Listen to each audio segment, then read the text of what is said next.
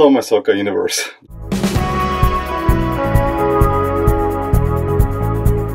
The big game in Germany ended in a rather lucky for Leverkusen 1-1 draw in Munich. It was a game that Bayern Munich bossed for most of the time, created many chances. However, Leverkusen, with the first shot on goal of the game, took the lead after Pavlovic conceded an unnecessary corner. The corner is then whipped in. It falls to Xhaka, who plays it over to Andrich, who one-times it. Beautiful shot into the net. However, Pavlovic then shortly after makes good on his mistake, and with another thunderous shot from far out. I mean, the way he hit it so sweetly. 1-1 at the half. Bayern very much the better team. Gnabry had a glorious chance where he first hit the post and then on the rebound the crossbar could have given Bayern Munich the lead. In the end, Bayern Munich with all the dominance could not score. It was a good defensive performance by Bayer Leverkusen. But yeah, in the end, I would say Bayern Munich would have deserved the win. Bayern Munich, of course, playing in their new Oktoberfest kits, which were a little bit odd. So let's look what else happened in the Bundesliga besides Leverkusen parking the bus and getting a point in Munich. Well, we had on Friday evening Bochum having a 2-0 lead at Dortmund. Our Dortmund do come back. Girassi just before the half pulls one back, and then they score 3 more for a 4-2 win. Gladbach got a very messy 1-0 win at home to Union Berlin in a dreadful game. Quanchara scoring deep in stoppage time out of nowhere. Leipzig put all their goal scoring woes aside, beating Augsburg 4-0 at home. It was the Seško, Openda, Simons show, the SOS attacking line. And yes, Augsburg missed a penalty in between as well. The only good thing for Augsburg, those wonderful jerseys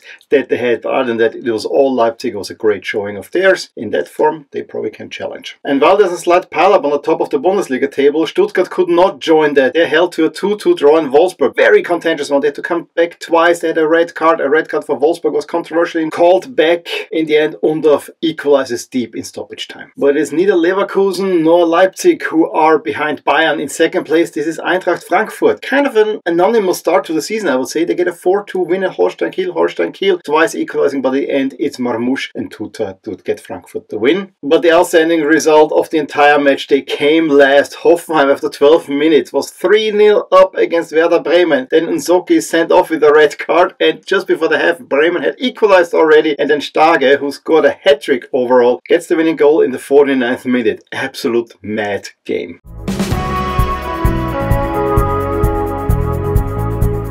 PSV are still perfect in the Eredivisie, this time going to Tilburg and beating Willem II 2-0 with Ricardo Pepi scoring twice in the second half. While in the replay of last year's Beker final, Feyenoord again cannot win. In fact, they only get a very late equalizer to avoid the first defeat of the season at NEC. Meanwhile, the teams that did so well in Europe played then later on, Twente getting a 1-0 win over NAC Breda thanks to Van Wolfswinkel penalty. After destroying Besiktas, Ajax get a rather unforced 2-0 win with 2 late goals at Waalwijk, Traoré and Goets being on the score sheet. But the biggest result of the week came late in Alkmaar, where AZ took the lead through Parrot. And you know, Alkmaar were the only team that were keeping up with Eindhoven. However, Utrecht turned it around. Kathleen equalizes before the half time, and then Aronson gets a winner for Utrecht. Big win for them. If you take into account the games played, Utrecht are already ahead of AZ.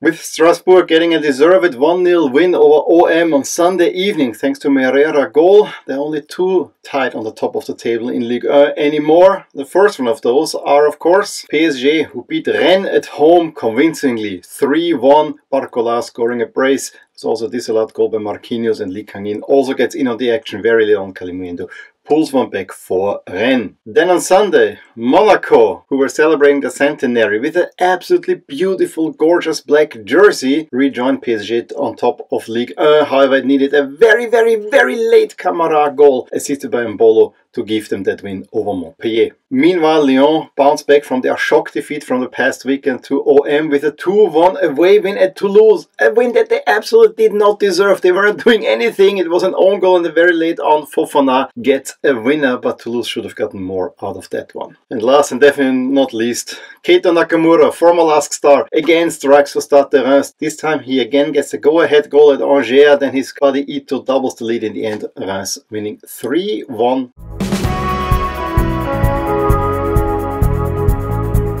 Let's recap also what happened on the top of the Premier League. The absence of Rodri definitely showed for Manchester City. They only play 1-1 at Newcastle. Yes, they took the lead to Guardiola. Yes, they had more chance in the first half. Second half, Newcastle adjusted, got the equalizer early on through a Gordon penalty. Meanwhile, Arsenal escaped a visit by Leicester with a 4-2 win. However, the goals came very, very late. They had a 2-0 halftime lead through Martinelli and Trossard. Why was he playing? He just got a red card. League Cup, I guess. Then James Justin equalizes for Leicester. However, later on, Ndidi instead stoppage time scores an own goal and Havertz doubles the lead for Arsenal. Liverpool get a similarly unconvincing win, 2-1 at Wolves. Konate and Salah scoring the 2 goals. It's really not much to talk more about this game. And then the nominal top game between United and Spurs really wasn't, because Spurs were all over United, creating the highest ever recorded XG in the Premier League. Scoring early, Van de Ven, quick run, Brennan Johnson puts it in the 3rd minute. Spurs missing plenty of chances. Then Bruno Fernandes is sent off. Maybe a yellow could have been enough. Kulusevski right after half makes it 2-0, and Solanke really puts the pain into United. How long will it be for Ten Hag to stay there?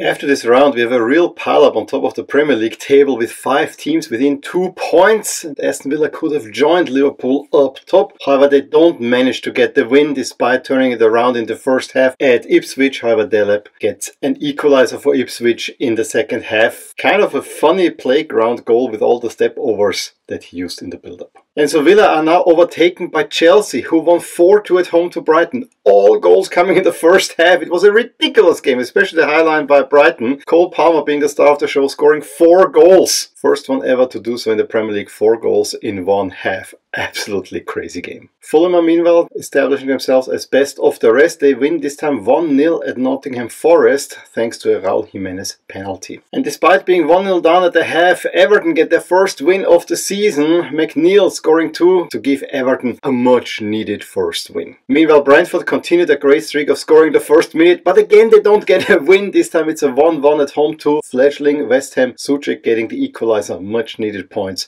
for Lopetegui. And then in the South Coast derby yesterday, Bournemouth easily disposed of Southampton 3-1. All the Bournemouth goals came already in the first half.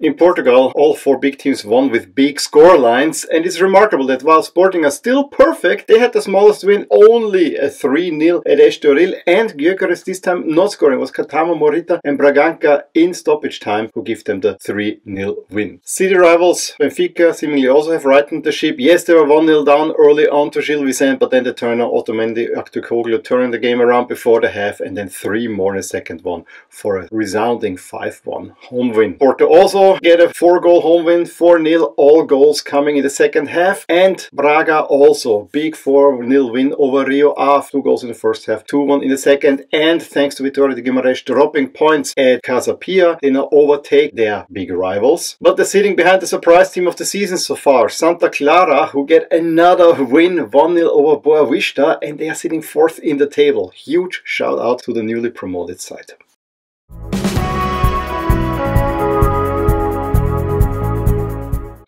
Hello my soccer universe, it's early in the season and La Liga already had their second midweek round completed, this time with 8 fixtures, and Sevilla got a crucial second win of the season to ease their worries for relegation a teeny bit. Tuesday evening we had also Real Madrid running out to a 3-0 lead at home to Alaves, with Lucas Vazquez scoring already in the first minute, Mbappe just before the half, and then Rodrigo just after the half. Seemed like they're cruising. However, late on Alaves pulled 2 back in the 85th and the 86th, and there were some nervy moments at the Bernabeu. And in addition, there were quite a few yellow cards given for arguing with the referee, especially to Vini Jr., that Ancelotti even said, we have to stop this. Girona had plenty of chances against Rayo, however the Rayo defense held tight and it ended in a 0-0 draw. While Barcelona also were not too convincing after the injury to Ter Stegen, however they get the win thanks to a Lewandowski goal in the 19th minute, and then they just saw the game out, but it was not a pretty watch. Villarreal continued their great form, this time getting a comeback win against Espanyol, although the first 2 goals came in stoppage time of the first half. Ayoze Perez scoring both goals for Villarreal, who might be an outside shot for a Champions League space this season. And fight as hard as they might, in the end it's Atletico Madrid who win because they have more quality on the field. It's Julian Alvarez getting a 90th minute winner after a Griezmann assist. And so Atleti with their 4th win of the season ahead of the big derby on the weekend.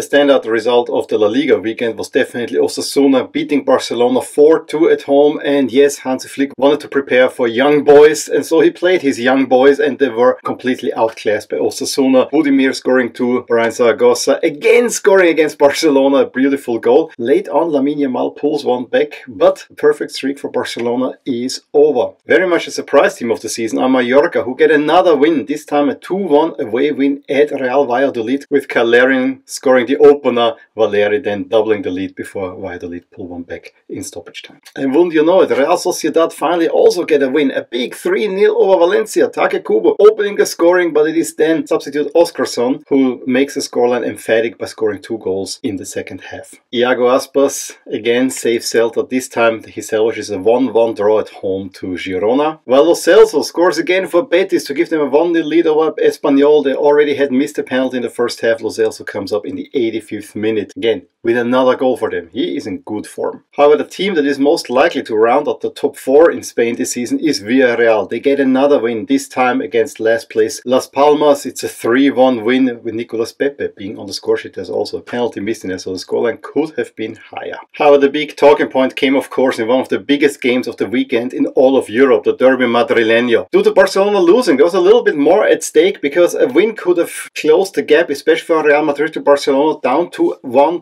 point, and Atletico Madrid could have actually gotten a win that will keep them potentially as a contender. Based on that, the game was not great. Actually, it was Real Madrid who had a little bit more of the first half. Second half, yeah, when I was watching, there was always a little bit coming from Atletico Madrid, but right at that moment then Vinny Jr. puts in a cross to Militao, who has it in the 64th minute. And then the scenes that we do not want to talk about, but that happened. All hell break loose. Courtois was celebrating ahead of the Atleti Ultras. Not exactly a joyous bunch of people, who then proceed to hurl objects at him as a former Atleti player who now plays for Real Madrid. The game has to be suspended for a few minutes. The lasting image of the derby was also made with Simeone and Koke and Atletico Madrid players talking to these fans, trying to calm things down. In the end, actually, this helped Atletico Madrid, despite all the ugliness behind it, because they suddenly look better. Simeone made the correct changes, and then late on, Angel Correa, in a rather odd move, but great looking, salvages them deep in stoppage time to make it 1-1 before Endrick had a really good chance, but he decided to shoot it